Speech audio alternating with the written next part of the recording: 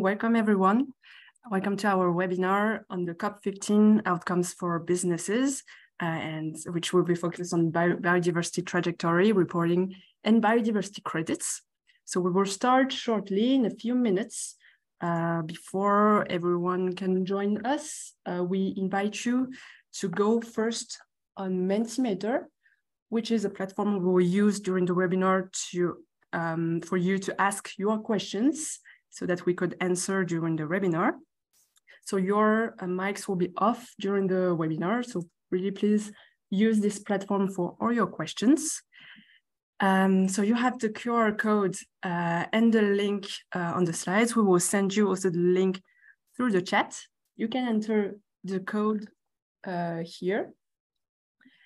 And while I will let you connect on Mentimeter, I will invite you to answer actually to our first question about to know you a bit better. So you can tell us from which company are you from? Which company do you represent? So this question should appear on your screen.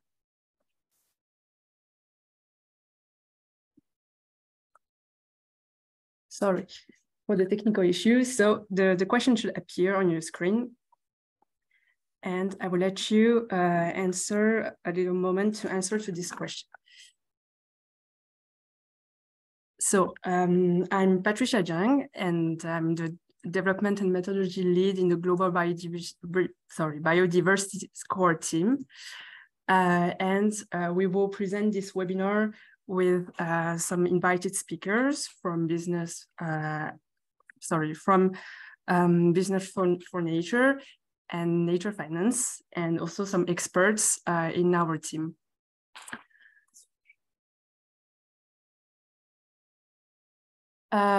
So during the webinar, your mics will be on mute and your video, your camera will be off.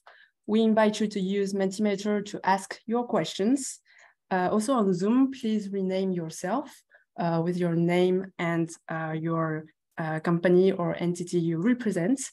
And also after the webinar, do not forget to register on the Eventbrite event to be sure to receive the slides after the webinar.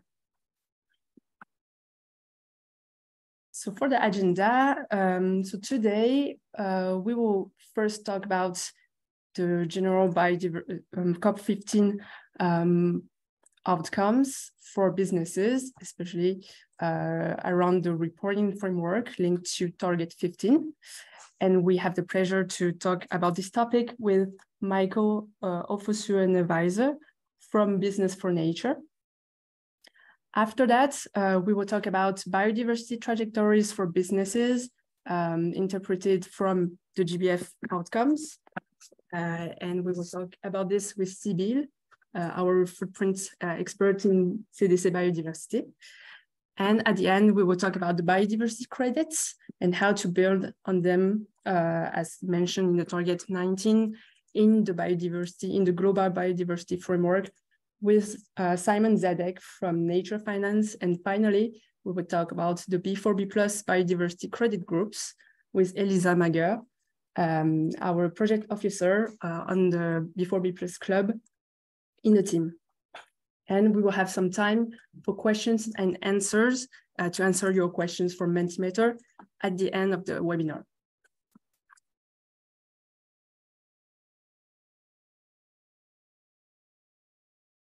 So, okay. So without further ado, I will let Michael present some insights on the COP15 outcomes and related to the reporting framework. Excellent. Thank you very much, Patricia.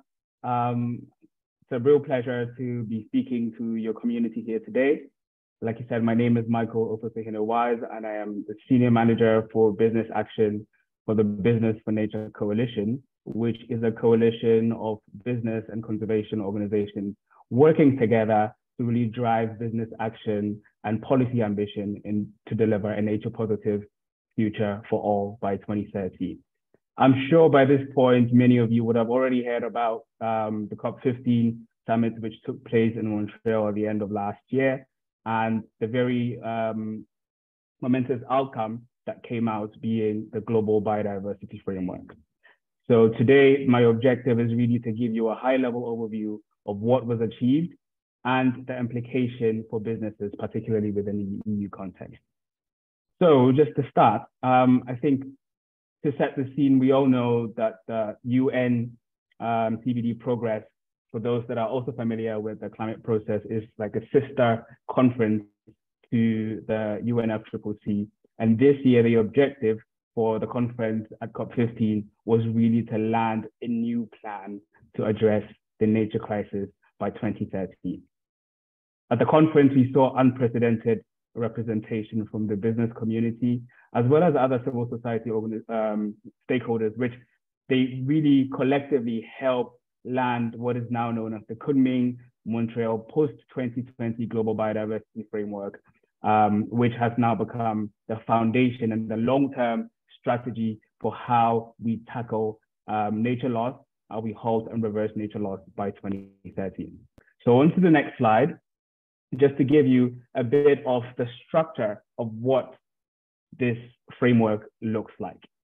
At the top is a 2050 vision, which looks at where we want to be by 2050, and that is to live in harmony with nature. Underpinned by 4 strong goals to deliver this mission. We have the first goal, which is nature conservation, of course, to conserve nature, biodiversity, and all elements within it. We also have the ecosystem services preservation, which is looking at all the services that nature and ecosystems provide for us as humanity. The third piece is around access and benefit sharing, how we equitably share the access and benefits that nature provides to all of us. And lastly, the fourth goal is around financing and the means of implementation. So the Global Biodiversity Framework, as many of you would have heard, has a 2030 mission, which is very clear. And I think those of us working in the nature positive community were really happy with the outcome of the discussions around the mission, which is now to halt and reverse biodiversity loss by 2030. So what we want to do is first to stop and halting the negative impact that we're having on nature and starting rapidly to reverse the loss that is already happening. The 2030 mission is supported by 23 targets for 2030. And these 23 targets can be categorized in 3 broad areas, particularly around reducing threats, sustainable use and benefit sharing, and also implementation and mainstreaming. And if you go into the next slide, I'll be able to give you a bit more of an insight into how these 23 targets are distributed amongst those 3 priority areas. And here, what we wanted to quickly show is some of the key targets that are relevant for business. And that's not to say that all of the framework and the supporting outcomes at COP15 are not relevant for business, because the entire framework is relevant for business. But for example, on target 3, conservation, where we're talking about 30% of the planet effectively conserved and managed by 2030. We have pollution targets, where the idea is to reduce excess nutrients by 50% and reduction of overall risk from pesticides and chemicals. We also have target 8, which looks at the nexus between climate and nature. And we know that climate change and nature loss are 2 sides of the same coin, inextricably linked, and businesses will have to take action to address both. We have target 9 on the sustainable use, target 10 on agriculture, access and benefit sharing for target 13, which is really integral to how we share the resources of nature. And then of course, on the implementation and mainstreaming section, there are also very key targets such as 14, which is the mainstreaming. Target 15, of course, being the one that we will talk about into more depth today, because it's the target that talks about the role of business in delivering the mission, as well as target 16, consumption. Then we have subsidies and finance. I wouldn't be able to go into all of these details today, but if we go into the next slide, we're able to start honing down into some of the key ones that I'll be focusing on today. So from a business for nature perspective, we really prioritize three main issues going into COP. The first one is around the mission and the outcome that we receive being language which explicitly says we need to halt and reverse biodiversity loss by 2030, we see as a really big win because this, to a certain extent, gives the global goal for where we need to be and is also defines the objective for business to align their strategy. So companies now understand what the 2030 mission is, and they're starting to think about how to align their strategies and their long-term plans with this overarching mission. The second priority for Business for Nature was also on target 15, which is around the role that business has to play within this whole architecture. We know that the role of business will be critical, and the messaging that we had going in there was calling for governments to make it mandatory for large corporations to assess and disclose their impacts and dependencies on nature. And we're quite positive with the results that we received, which is around governments claiming or agreeing to ensure, including through requirements, that all large and financial institutions will now assess and disclose their impact and dependence on nature. This is a clear signal that business will be required to take these actions.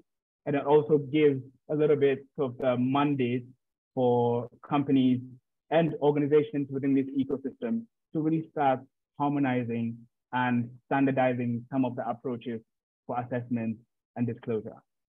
The third piece is around subsidies. So removing environmentally harmful subsidies. And again, the language that was secured in COP15 was to eliminate, phase out, or reform harmful subsidies, which we think is in the right direction.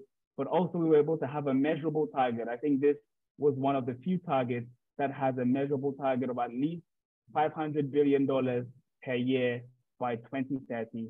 And that provides a baseline by which progress can be measured against. There are other targets, like I mentioned, target 7, target 10, 13, consumption, and on finance, which other organizations were also prioritizing. And collectively, as the business stakeholder group, we were able to secure relatively positive outcomes on these targets. So to start transitioning and concluding on my presentation, I would like to hone in then on target 15, what it means and the implications for business. So if we go into the next slide, like I mentioned, target 15 is really the target that talks about the role businesses and financial institutions will have to play to support the delivery of the Global Biodiversity Framework. And the language that we secured was that governments will require all large businesses and financial institutions to assess and disclose their risks and impacts and the dependencies on nature through their operations, but also their supply and value chains and portfolios.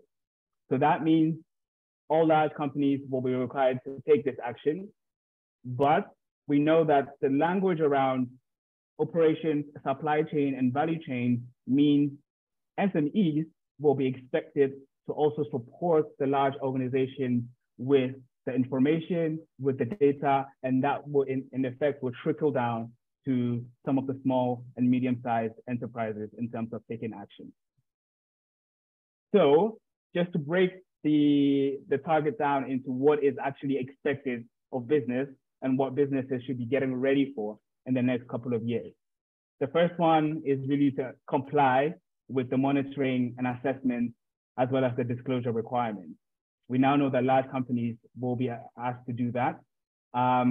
This will also need to address the double materiality, not only looking at the financial implications of disclosure, but also the implications for wider society. So this is not only for businesses to understand the financial implications of their impact and dependencies, but to think beyond that and address implications for environment, for nature, and for people as well.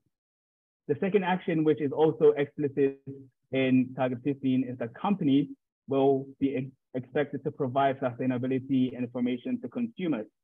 So they can already start to expect stronger regulations to disclose information on nature impact to consumers and to inform them in making stronger and more informed choices. And then, of course, the final action on this piece is that they will be required to report on compliance with access and benefit sharing. There's a lot of regulation that is being discussed, and particularly related to Target 13 of the GBF, which is specifically on access and benefit sharing. And the objective of this target is really for companies then to have an overall reduction of negative impact and start to slowly increase their positive impact on nature to support the halting and reversing of biodiversity loss by 2030. So hopefully that's all clear on what the target is and the implications for business, the specific actions that companies will be expected to take. So what's next? And if we go to the last slide, we know that businesses and governments alike are switching rapidly towards implementation. On the government side, we're expecting, the development of NBSAP, also known as the National Biodiversity Action Strategy. And some governments, and on this front, I think the EU is already well positioned to, lead the charge. So what we need to do now is start to build on existing government regulations. From an EU perspective, we know that there's the SFDR, the Sustainable Finance Disclosure Regulation, which is starting to look at how companies will disclose. Some countries are already leading. So for example, the French regulation on disclosure is something that was recently developed, and we have other countries such as Switzerland and others looking very closely at how to position disclosure regulation in light of the Global Biodiversity Framework. We also have new, EU CSRD mechanisms being developed, and companies as well as governments are looking at how to make sure that this is aligned with the Global Biodiversity Framework. On the corporate side, there are also a lot of existing frameworks for business to already start taking action, such as the Science-Based Targets Network, also known as SBTN, for those that are more familiar with this space. SBTN are working with companies on science-based approaches to start setting very credible targets on nature. The Natural Capital Protocol is a protocol that was developed a few years ago to help companies with assessment of natural capital, so assessing the impact and dependencies of natural capital on their work. The TNFD is also very rapidly working on how companies can start to disclose risks and dependencies on nature. CDP have a very long-standing voluntary disclosure system, which tried and tested with carbon and climate change reporting, and they're increasingly also ramping up for nature. Similarly, we have the GRI, the Global Reporting Initiative, and the Global Common Alliance as well, that are working with all of these organizations to ensure accountability of companies taking action. So there are a lot of initiatives that are already there for companies to take action.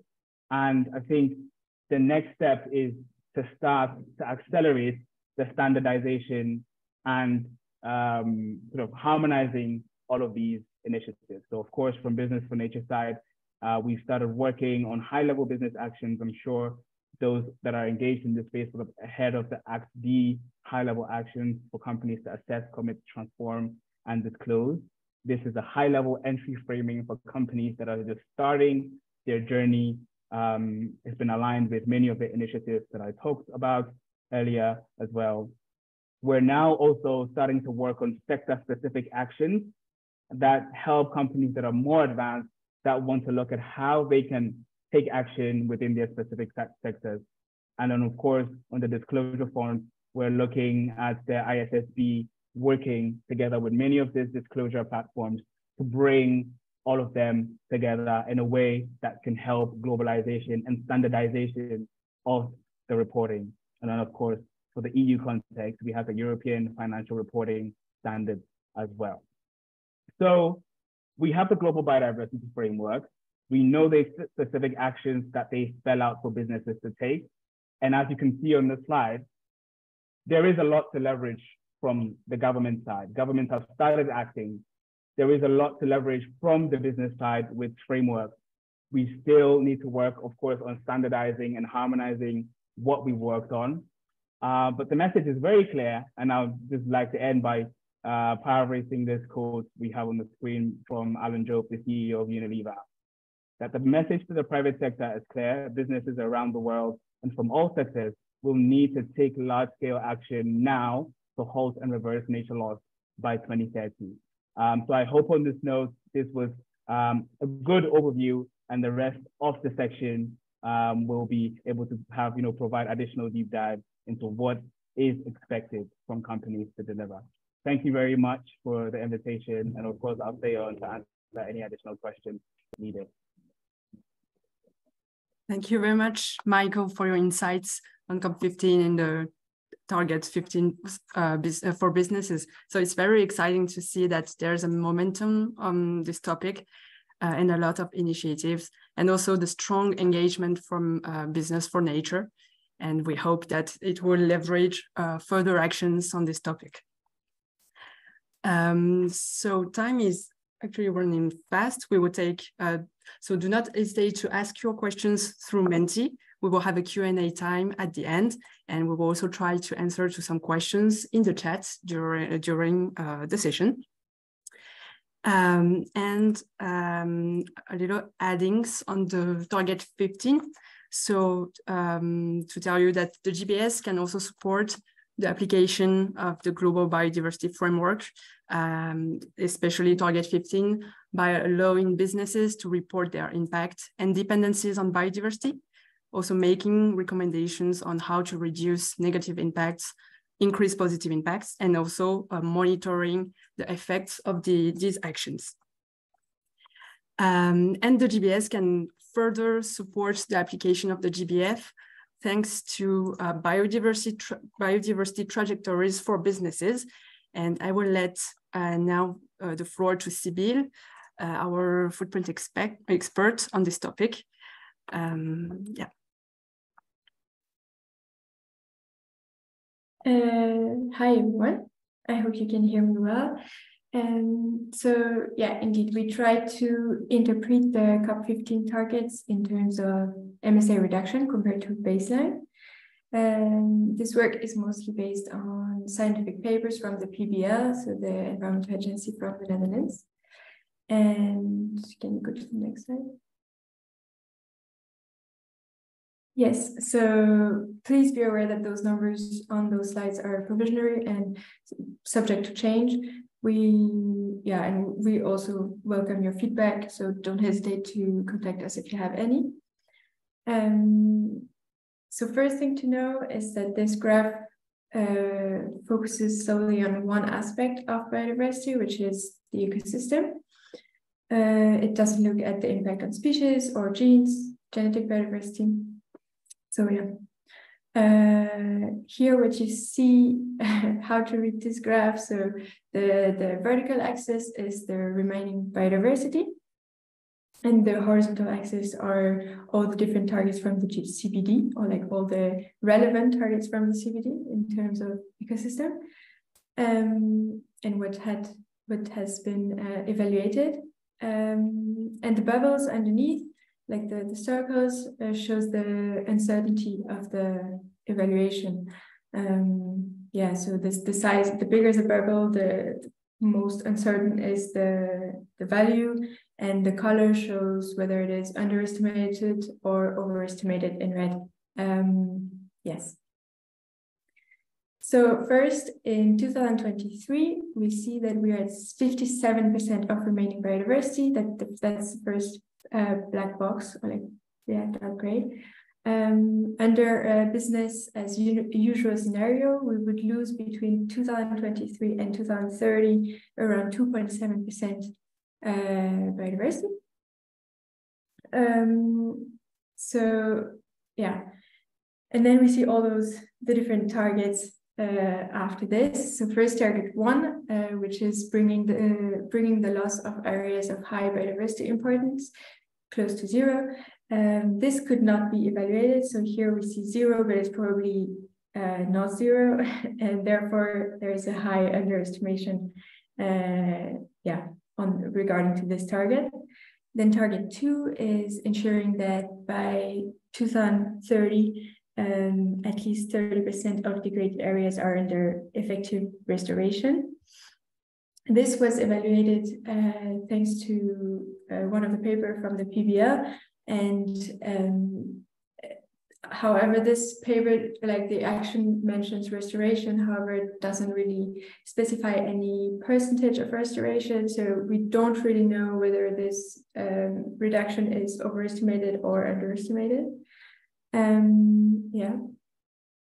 Then target 3 concerns protected areas. This pretty much matches the action from the paper from the PBL, therefore it's rather robust. Then targets 4 to 6, they concern other pressures or biodiversity aspects that are not evaluated by the GBS. So for example, invasive alien species or genetic biodiversity. So therefore they're not on this graph. Then target 7 is about reducing pollution risks. This is probably very likely underestimated.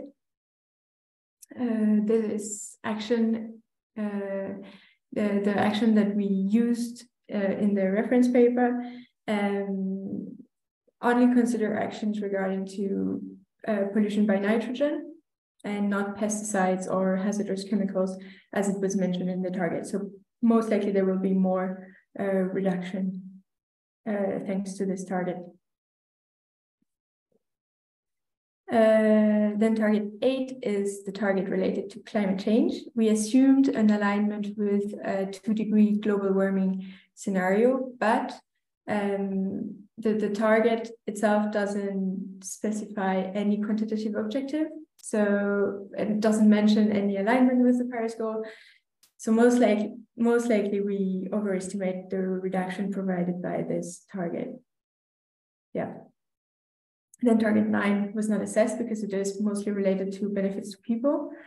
Target 10 is related to sustainable management of agriculture and forestry. We combine different actions from the different papers to reach this target MSA reduction. However, the target does not really specify which measure should be implemented. So most likely we included measures that should not be included or other way around. So yeah, most likely it will be a bit lower, a bit less of a reduction. Then target 11 to 14, or we didn't consider that they were relevant, so we did not assess them. Then for target 15, so the target for companies, you don't see it on this graph because we considered that the reduction of impacts from companies is embedded in the reduction of impacts assessed from target 1 through 10. And so we didn't associate an additional reduction for target 15. And lastly, for target 16, it's related to the reduction of the global footprint of consumption. We use the different actions from the papers from the PBL, so the action dietary change and reduce waste and losses to estimate the associated reduction. But target 16 doesn't explicitly mention dietary change, so once again, it's most likely overestimated. And so overall, you see that with those GBF targets, the global biodiversity we would reduce global biodiversity loss by about 4%. And yeah, but please keep in mind, as I explained earlier, that those are provisional numbers, and yeah, and also that we only look at the benefits on ecosystem and not species or genes or yeah. I think you can move to the next slide. Yes, here you see the trajectory until 2015. So once again, the vertical axis still represents the remaining biodiversity. The planetary boundary, the 72%, split the graph between safe operating space and the orange zone, the danger zone. Yeah, and in gray, you see the baseline scenario, SSP2. And in green, that's the trajectory, or our estimated trajectory based on our estimated interpretation of the CBD targets. And we see that those targets under our estimations would make it possible to bend the curve. However, we would still not go back to a level of remaining biodiversity that would be compatible with the planetary boundary. Yes.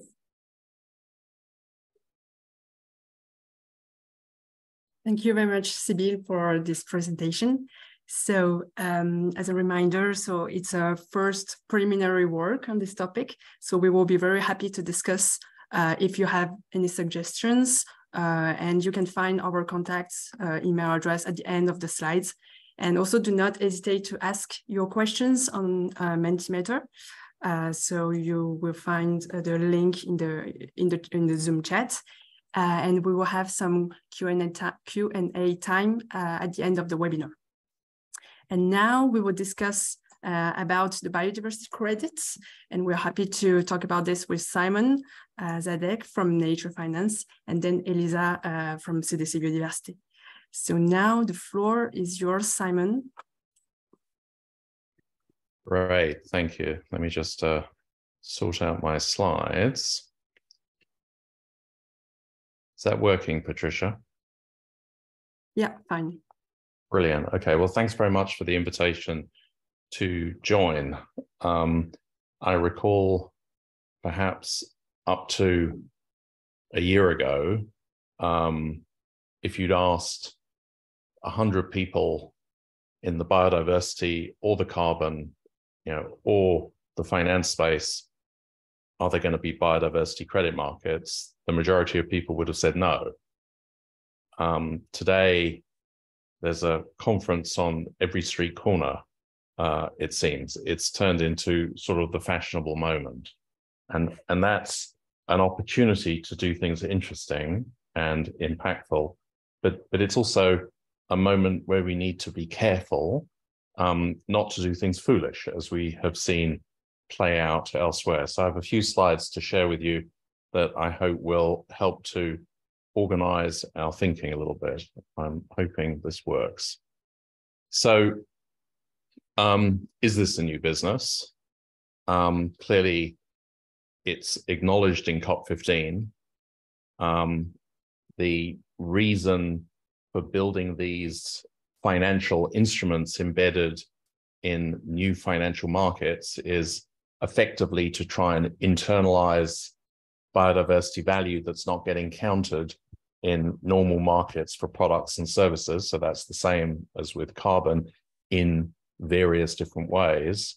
And the question is whether it's a smart thing to do, and if so, how might it be a smart thing to do? And so we'll try and kind of play this out. So the arguments are already, if you like, turning into a lot of noise. Should there be offsets? Shouldn't there be offsets? Well, of course, there are offsets already. Should there be secondary trading? Shouldn't there be secondary trading? Are we looking for a singular approach, a particular credit that is similar across multiple jurisdictions and approaches, or are there many different kinds, like a sort of branded credit market, as opposed to a commodity credit market? do we just want to do local markets, like the Australian National Repair Bill that's going to create the first national regulatory framework for biodiversity credit markets, at least at a domestic level in Australia? Is it voluntary? Is it mandatory? Or is it some combination of the two? And if so, in what way? Those of you who've worked on carbon will see some similar questions, but also some distinct questions beginning to emerge. Now, on carbon, I'm sure I don't have to tell anybody, it's a mess. And I don't have to repeat what the mess is, but perhaps I can offer from NatureFinance a kind of view as to why there's a mess. And inevitably, people have many different ways of describing it, but I would posit that it's not really because of bad certification. It's because of bad governance. That there are no examples of voluntary certification markets that can really hold up high integrity markets anywhere, at any time, at any point in history. And so certification models only work if markets are governed correctly, and certification is part of that process. And clearly, voluntary carbon markets don't tick that box in any shape or form. And then we have a sort of a mental model problem, which we go, well, there are carbon markets. Can we get biodiversity credit markets to look a bit like carbon markets? Or is that actually a wrong way of thinking? And what we have to do is go, no, they mustn't be like carbon markets at all. We need to really think quite differently about biodiversity credit markets, not just because credit biodiversity is not carbon and all of the differences that involves, but also because we need to perhaps think a little bit differently about what kinds of markets we actually want to build. And that then brings me on to kind of the next piece of the story. So, next time somebody asks you or says something about biodiversity credit markets, you should ask them, well, what kind of market are you actually talking about? Forget the credits for a minute. Let's just focus on the market. And here we have, for us, a sort of a working taxonomy of different things that are being talked about out there as if they're the same thing, but they're not the same thing. So we've got a whole bunch of folks going, you give us $100,000 to invest in a coral reef, we give you a credit, you retire the credit, you have bragging rights, and that's the market. Well, maybe. Or we already have lots of biodiversity regulated offsets. We have them in the EU, we have them in the UK, we have them in Australia and elsewhere, tens of billions of dollars every year already. So anybody who goes, there shouldn't be biodiversity offsets is kind of missing the point. There are biodiversity offsets, but they're not traded as such. So none of them yet have secondary trading markets. They're effectively, you made a hole there, so next door you should plant a tree. And there's loads and loads of that already out there with no secondary trading whatsoever. And then, of course, you've got insetting. So here's Nestle, let's invest in soil restoration in Ghana. And soil restoration in Ghana will improve the productivity of that soil, improve the quality and volume of cocoa produced that Nestle can buy from Ghana, and so fits into their overall value chain. And that credit can be securitized into a financial asset if Nestle wants to. So that's a productivity enhancing approach to thinking about credits. And then you've got, obviously, the biodiversity linked carbon, which we're beginning to see emerge. We think that isn't turning biodiversity into an offset, but of course it is, because as you begin to get value differentials between with or without high quality biodiversity, you're beginning to price biodiversity as part of an offset. And so is that an offset? Isn't that an offset? Clearly, those are going to be in play quite soon. And then we have sort of full-blown biodiversity offset markets with secondary trading. They aren't out there unless you include water. And then, of course, the story begins to change, particularly if you look at Australia as well as elsewhere. And then, as I mentioned, most of that, these are all financial instruments and financial markets, but then you've got a whole pack of stuff happening at the core of the financial market at the same time, which all has to do with various aspects of treating biodiversity or more broadly nature as one or more asset classes, and how different credit models allow you to securitize different aspects of biodiversity onto your balance sheet. Look at the work of the land banking group coming out of Munich, for example, as a case in point. Look at the work of Intrinsic Exchange working with the New York Stock Exchange, and now the SEC on nature asset companies. So lots and lots of different ways, and everybody goes credit and assume that they're saying the same thing, but they're not. Yeah, and so it's important that we, irrespective of our opinion as to which one of these is a good idea and which is a bad idea, it's really important that one understands they're all in play. Yeah, and so whatever your opinion is, yeah, perhaps it's better that we understand the different market archetypes and begin to tease out how they might work or how they might not work, or what the common characteristics might or might not be. So what are we trying to do? Well, Lee White, Minister in Gabon, and Carlos Manuel, previously Environment Minister of Costa Rica, now the chair of the Global Environment Facility, both basically said this, please don't give us another marginal side game in ecosystem services payments. We've had a quarter of a century of one after the other proposal, none of which have ever gone to scale. Yeah, and then they go, we need timely scale, otherwise we don't want another idea. We need a fair price, yeah, and I don't have to regale to you what that looks like in carbon markets. I'm sure you all know at least the anecdotal data that's around, and obviously one needs credible impact, but credible impact on people as well as on nature. So the whole position of local communities, indigenous people, and kind of nature stewards more broadly needs to be integrated, not only into a particular contract, I promise to give them 40% of the revenue, but needs to be embedded in the way the markets work themselves. And there are plenty of experiences in other markets for making that happen. So it's not an unreasonable way of thinking. And so in the paper that we just put out, we sort of teased out what we think at least are some of what we would call a sort of governance stack or building blocks that need to be worked through in building markets that work. Yeah, I'm not going to go through each of these in detail. Some of them are self-evident, but I would make a couple of comments only. One is, don't get stuck on principles. It's not enough. That's what the integrity market for voluntary carbon markets has done. It's got stuck at the level of principles, and that definitely won't do the job.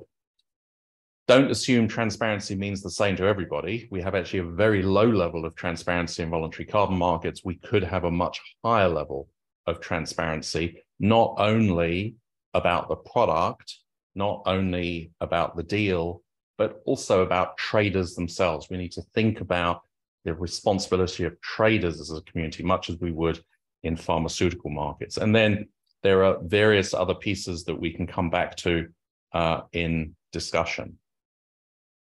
Let me just see if I can get to the next. I seem to have paused this system for some reason. There we go. And so back to the noise, these were all our friends and probably your friends, and some of the folks kind of on the picture may be represented, and I'm sure there are many, many other brands that we could put on this page, including CDC, of course. And so there are lots of people in this game now. And on the one hand, that's great because we need lots of smart people, we need resources, we need experimentation, we need all of that. And on the other hand, needless to say, it's a complete mess. Yeah. And so quite quickly, we need to begin to channel into at least some sort of common community fora that allows some of the critical design elements to be really worked on. And certainly the recent meeting in the One Forest Summit in Gabon was sort of all about biodiversity credit markets, although they were talking about nature certificates, and what kind of platform might be built over this year and into next year in trying to build out how they might work at scale, delivering a fair share and having the requisite impact on people and nature. We think there are some critical questions, design questions that need to be addressed. And we've seen from the VCM experience that some of the most critical issues become marginalized, at the altar of getting volume, liquidity, and rapid price discovery. So we need to get the right balance between traditional characteristics of financial markets in particular, and some of the critical architectural characteristics of these markets that we need in order to actually make them operate as they need to in delivering equitable, nature-positive outcomes. What does that mean for us? NatureFinance is one of many organizations. We are very heavily focused on some of the critical governance architecture of these markets across the taxonomy. So not just for one type of market. We're most interested in the transparency and accountability piece, the fair share piece. So what are the mechanisms for embedding that in the way markets work themselves?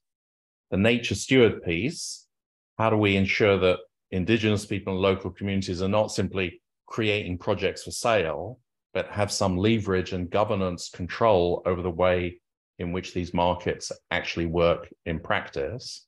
And of course, ultimately, how one generates the requisite demand. Many actors saying this is surely entirely a voluntary space, but we've seen that that's unlikely to deliver against timely scale. The question is how one connects voluntary processes to, shall we say, policy-induced demand, which need not necessarily be offset compliance. There are many different ways of policy encouraging timely scale. So with that, let me stop. I hope that's useful. Pass back, Patricia, to you and the team. Thank you very much, Simon, for your insights. And also in the audience, it was asked if we can have the link of the report that was just published. So we will send you the link with pleasure. So I will let the floor to Elisa on the launch of our biodiversity credits working group. And yeah. Yeah, thank you very much, Patricia. Is it working well? Can you all hear me? Yeah, cool. So yes, we will first, put a bit of context on the biodiversity credits working group. As we just heard from Simon, it's a very interesting and emerging topics with a lot of really complex challenges and questions that are raised. And well, I will say a bit more on the B4B+ Club just after, but just so you know that historically the B4B+ Club, which is hosted by CDC Biodiversité, has an objective to anticipate and follow up on financial, regulatory, and market developments with regard to biodiversity printings, but also more. And of course, keep companies and financial institutions that are our members well informed about biodiversity printing and the associated challenges and topics and evolving ecosystem around those topics. So the launch of the biodiversity credits working group that we will talk about today really comes in the context of the emergence of this biodiversity credits topic and all the questions that are around and that are raised with this emerging challenge, and also more in the context of the newly adopted Kunming-Montreal Global Biodiversity Framework, which was introduced by Michael a bit earlier during the webinar, which notably includes Target 19, which aims to, well, I quote, substantially and progressively increase the level of financial resources from all sources, as we saw before, in an effective, timely, and easily accessible manner, including domestic, international, public, and private resources, and in accordance with Article 20 of the Convention, to implement national biodiversity strategies and action plan by 2030, mobilizing at least $200 billion United States dollars per year, as Michael reminded us. And it notably includes the idea of stimulating innovative schemes, such as payment for ecosystem services, green bonds, biodiversity offset and credits, as we are talking about today, and benefit sharing mechanism with environmental and social safeguards. So to just say some words around the B4B Club so that you know what we are talking about. So next slide, please. It's coming. So the B4B Club was launched in 2016, and it now gathers more than 50 companies and financial institutions around biodiversity footprinting topics. And the idea of the club, well, it's composed of different things, but the most important is that it's an ecosystem of stakeholders. So it's composed of various working groups, which are meeting twice per year and also during a plenary. And so far we have been working around 3 working groups, which are on consultancies, on finance, value chain, and we also have some partners that we are been working with. And this year in 2023, we are launching 2 new working groups, including one on biodiversity credits and another on energy utilities. We won't spend a lot of time on the B4B Club, but just to give you an overview of what is also inside the club, we provide a literature review to our members. It's also composed of a GBS license, including in the membership. And it's really the idea of having an innovative hub around like talking about new topics and trying to innovate and really reflect on that kind of challenges and issues. And to do so, we also propose some case study with our members on a restricted perimeter of their activities and innovative topics such as biodiversity credits, which we really hope to do. And we also provide some technical support and priority access to trainings proposed by CDC Biodiversité.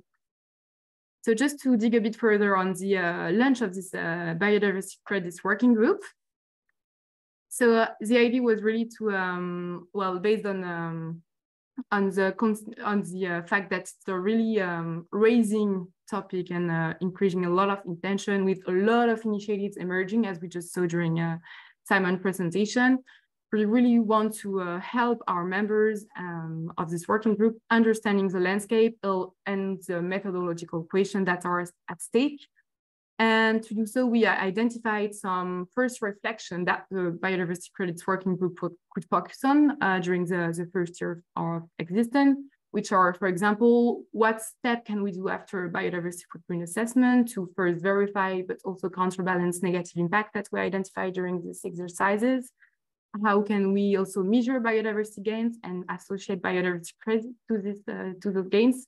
How do we actually counterbalance negative impact, which is also a big question, and how do we actually progress on technical and conceptual issues to really implement biodiversity credits?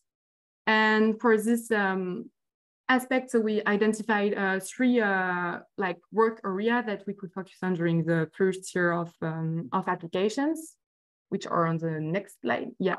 So we have 3 areas of work, which, well, we have the first one on accuracy. The idea here is to reflect on how can we properly measure the biodiversity loss and gains and improve the accuracy of biodiversity measurements. We also have an area and a focus on verification.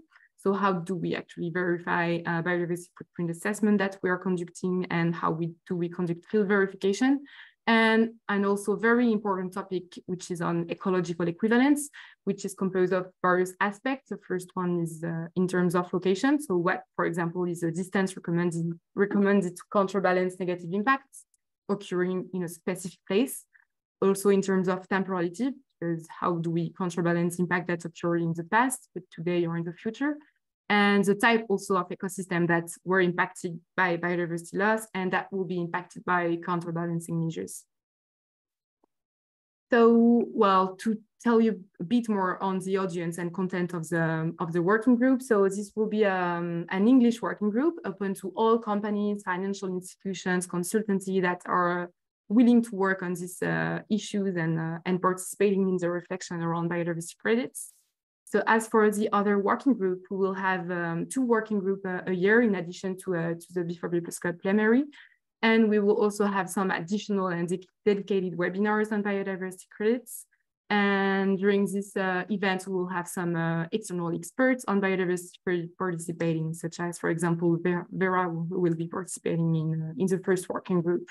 And it will also include, as I was saying at the beginning, a literature review specifically dedicated to biodiversity credits, and also the possibility to carry out a case study. So just, well, if you want to know more on the club, we won't have time today to go into further detail, but do not hesitate to go and have a look at our specific webinar we organized on the Biodiversity Club.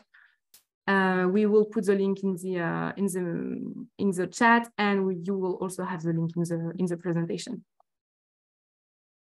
I think that now we can move to a quick example of what the work could be around biodiversity credits. So here the idea is really to illustrate the type of outcome that could be, well, that we will be working on and digging further during the biodiversity credit working group. So this is the very first version of mapping of the biodiversity credit stakeholders and ecosystem. So globally, when we identified several major gatherings of stakeholders, and here you have, well, in blue some on the figure, network and knowledge hubs. So for example, the first one that we identified is a Biodiversity Credit Alliance that you can see on the screen, which is composed of the OBC, the Organization for Biodiversity Certificates, and of Plan Vivo, which is a certification body. So just to give you some details on this network. So first, the OBC was launched in October last year and is led by Adriana, which is a method developer. So method developers are indicated in red in the figures, and Le Printemps des Terres, which is a knowledge actor in light blue, in partnership with various organizations such as Carbon 4 and the National Museum of Natural History. And Plan Vivo, which is in yellow for standard setter and verification body, is a certified project against the Plan Vivo standard, which is a framework for community and smallholder land use and forestry projects. So the idea is that it generates certificates which represent emissions reductions and also represent some co-benefiting biodiversity protections. We also identified other kind of network and stakeholders. So we have the Nature Framework Development Group, the NFDG, which is in red as it is a method developer. So the objective is that it was formed to develop a nature crediting framework, including an underlying methodology to drive investment to high quality biodiversity conservation and restoration activities across ecosystems and geographies. And it includes various actors which are appearing in the screen. I won't say everything because we are running out of time, but you have, for example, Blue Nature Alliance, the Conservation Finance Alliance, the International Union for Conservation of Nature, IUCN, the Biodiversity Consultancy, and you also have Vera. To focus very quickly on this one, Vera is a method developer which has launched the SD Vista Nature Framework Advisory Group to actually guide the development of a framework that will outline the key components of a scientifically robust, pragmatic, and scalable methodology. And this advisory group will also support the development of the biodiversity methodology for assessing and quantifying the benefits from conservation and restoration activities. Then we have the World Economic Forum, under which is steering a global initiative called Financing for Nature, which we can see in blue on the screen, which explores the potential for biodiversity credits market to unlock financial for nature positive outcomes, how we already discussed today. And then we have a very last one on the mapping, which is actually from the Australian government, which is establishing a new voluntary nature repair market to support landholders to restore and protect nature. So the idea of this market is to make it easier for companies and others to invest in a nature repair and to drive biodiversity improvement across Australia. So that was quick, but I see that we are really running out of time. So the idea is also to explore this further during the biodiversity credits working group. So as you can see, well, the majority of the stakeholders that we identified are both knowledge hub or method developers, and we have also a few actors that provide certification, and few also that actually issue biodiversity credits so far. But as we have seen with Simon's presentation, notably, the ecosystem is moving very fast, and we are very happy to explore this further during this very new working group of the B4B+ Club. And I will head back towards Patricia to take the floor. Thank you very much. Thank you very much. And thank you very much to all our speakers for this very fruitful session with many insights on the news around the biodiversity and the COP15 outcomes. So now, so time actually is running out. We will try to answer to some of your Menti questions in the chat. And also Joshua Berger, the head of the Biodiversity Footprint Department in CDC Biodiversité, joined us for this Q&A, little Q&A session. So before transitioning to the question, just a few words on also a publication that our team at CDC Biodiversité is preparing and which is about to be released. So you will have the descriptions in the slides, and it will be published soon on our website. So please stay tuned. And you will have the link also to our previous publications on the GBS. So on the Mentimeter, there were a question on whether you are interested in joining the B4B+ biodiversity credits working group. And while you're answering these questions, so there are some questions maybe to Simon directly. So do you believe that a real biodiversity offset is actually possible, and can habitat or ecosystem to be recreated somewhere else and classify as offsets? So there are tens of billions of dollars of biodiversity offsets already. So it's posed as a hypothetical question. But what you've just got to do is look at the market. You know, the entire of the European Union, the UK, the US, Colombia, and others have biodiversity offset programs. And it's valued at tens of billions of dollars. And so I think it's a sort of theoretical question. If you ask me, do they work or not, that would be a different question. But also, if you ask me, would it be good for those to be internationalized, I think that becomes much more difficult. Then you're comparing, you know, soil in Argentina to soil in northern Kenya to soil in the Black Forest in Germany. You know, that's a much more difficult game to play, exactly as the person asking reflects on.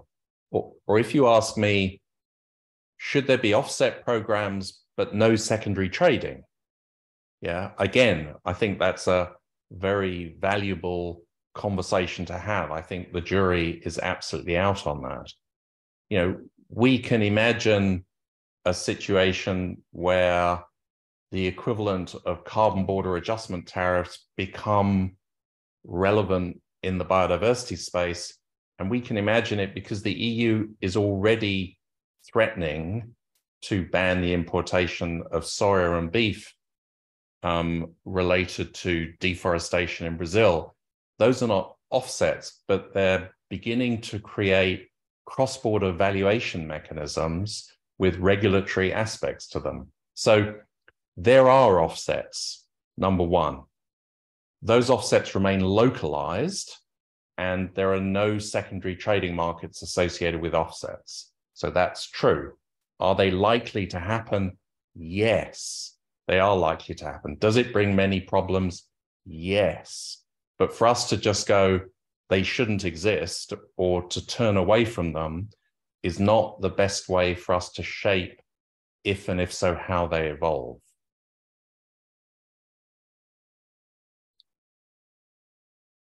Thanks, Simon, for your insights on this question.